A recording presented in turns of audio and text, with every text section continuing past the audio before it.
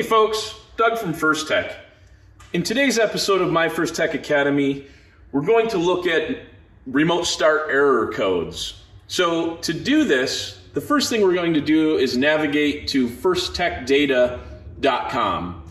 So this is the page that has all of our master guides. So you can go to this page. This does require login, so you'll have to be logged in.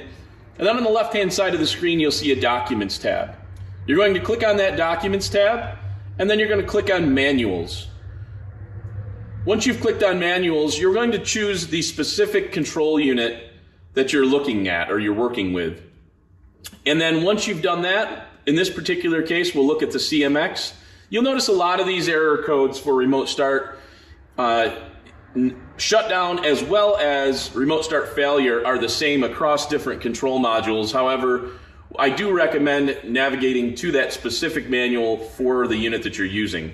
So if you download the full guide, which this is the full master guide for the CMX, you can then go down to the troubleshooting section, which is listed in the table of contents. So we're going to go to page 65. And once we do that, we're going to see some matrices that will show us the different troubleshooting codes that are available from the CMX brain. And once, let's see here, we're almost down to them. So let's look at these. This is troubleshooting, and this shows you the remote start error codes. So this explains right here, if the remote start fails to start the vehicle, you will see a parking light series of flashes. So it will be a series of 3 flashes immediately followed by the corresponding number of flashes in this chart.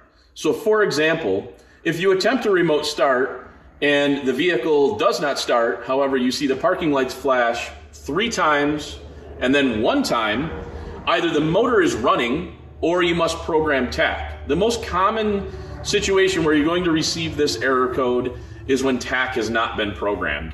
The CMX brain comes out of the box in TAC sensing mode. So the engine sensing mode default is set to look for TAC. So if you attempt a remote start before you program TAC, you will see 3 flashes and then 1 flash.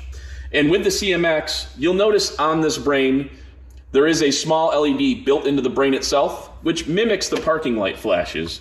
So it makes it easier to see what the diagnostic code is when you're in the vehicle, so you don't have to stand outside or have the parking lights even connected. Hopefully you do connect them. However, you can use that LED that's built into the brain to retrieve these error codes. So this just goes over the list of all of those remote start error codes. So the next page that you'll see, or the next matrix you'll see in this troubleshooting section, is a remote start shutdown code. So that's different than a remote start error code. This is a shutdown code. That means that the vehicle started and then it shut down. There's 4 reasons why a vehicle may shut down after remote starting. 1 is that it lost TAC signal.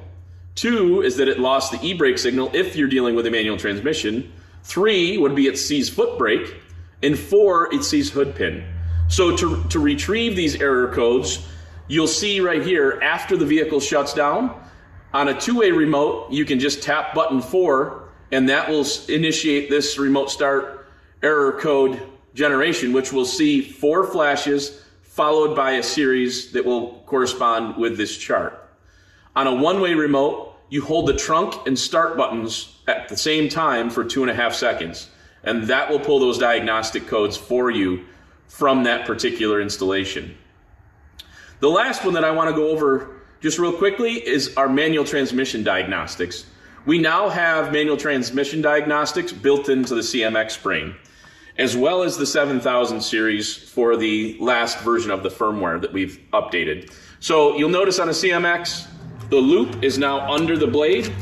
So you'll see here, this is the manual transmission loop. If that loop is intact and you are installing on a manual transmission, this chart will show you exactly why the vehicle fails after reservation mode. So we have 10 options here, and it's very simple. Again, you're going to see a series of 4 flashes followed by a series that corresponds with this chart, and this nails down exactly what's missing during the reservation mode process or the manual transmission's remote start sequence.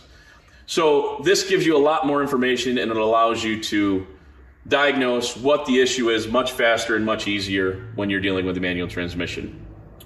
Hopefully that helps. Have a great day.